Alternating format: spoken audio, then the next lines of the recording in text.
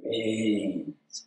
Okay, zombie arms. So we're going to continue on this theme of coming up into a cobra position, mainly extension, a back bend, and using the spine of its own volition. Did that make sense? Anyway, using the spine to lift the spine, not the arms.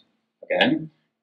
But with the arms in the U shape, the zombie arms. Then when we're here, okay, and well, once you come up, I'm going to show you from up above, kind of a drone view.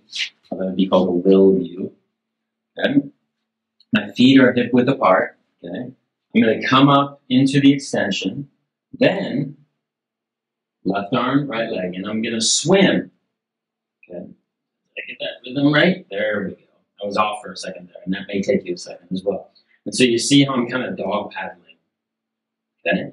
But my spine is in the same position. I don't change the extension or the back bend, and I'm just swimming here.